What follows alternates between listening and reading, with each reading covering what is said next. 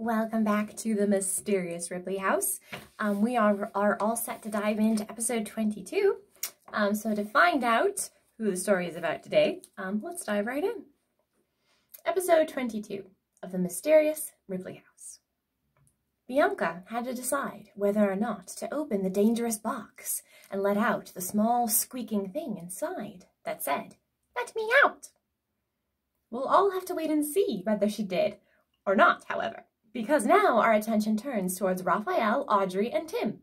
And, of course, Jim the vampire. "We should go find the singing dog," Audrey said. "Yeah, but we can't," Raphael said. "Bianca is under a curse. We have to set her free." "We don't know that, Raphael," Audrey said. "Maybe she just ran off." "She's under a curse," Raphael said. "Either way," Tim said.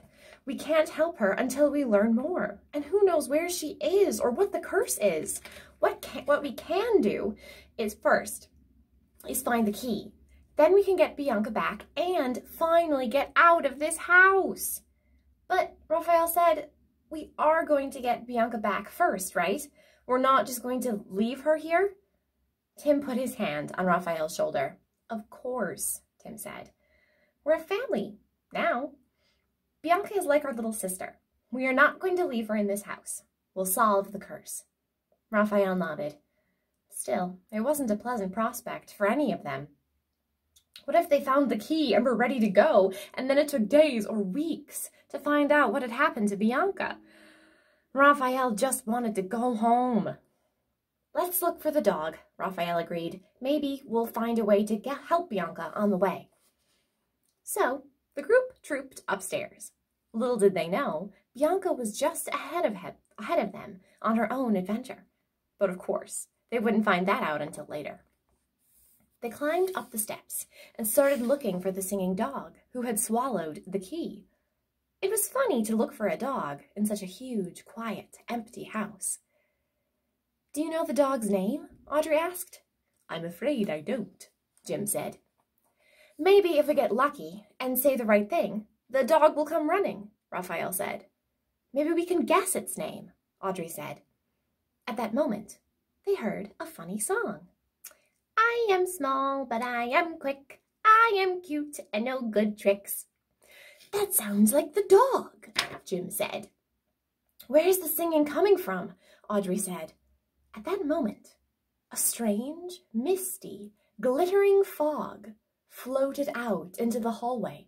It was blown from the open mouth of one of the statues. "This mist is weird," Tim said. "I feel like sneezing," Audrey said. "I feel like sleeping," Raphael said. He yawned. "I'm falling." Audrey yawned too, and then so did Jim.